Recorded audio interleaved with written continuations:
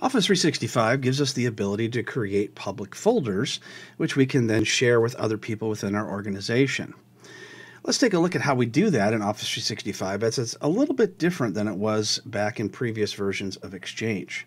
Let's click on the admin icon, and the admin icon will take us to the Office Admin Center.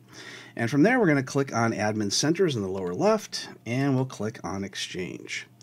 Once we've clicked on Exchange, go ahead and go to the left lower side where it says Public Folders and Public Folder Mailboxes. Let's go ahead and click plus on a Public Folder Mailbox. Expand this, and we're going to type in vendor email. So this would be email we receive from various different vendors. Let's go ahead and click Save.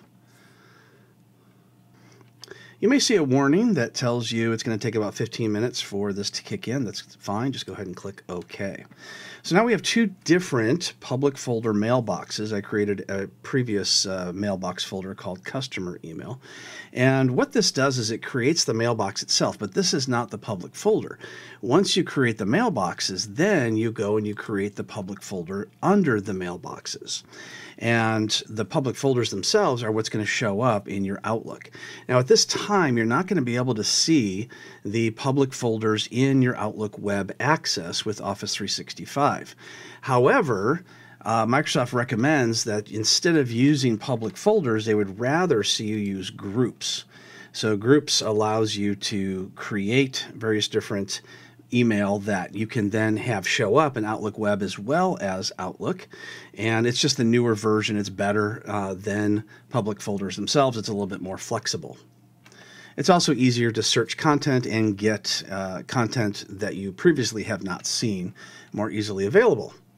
So let's go back to our public folders, and you can see here that we have the plus sign where we can create a public folder. So just go ahead and create one. And under the name, we're just going to put in Client A. Just as an example, go ahead and click Save.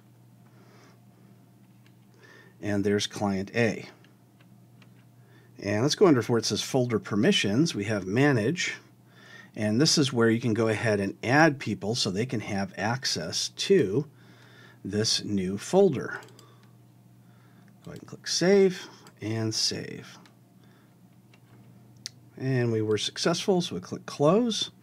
And there is our client. Now, if we click on the pencil, we'll see additional information. That's really the Edit button. And we can see the path to Client A. And it's under the public folder mailbox called Customer Email, which is exactly where we wanted it. We can go ahead and click on Statistics. You can see nothing has been done yet. There are no limitations that we've hit yet. And you can certainly uncheck the default and add in your own. So that's how we create a public folder mailbox and a public folder underneath it in Office 365.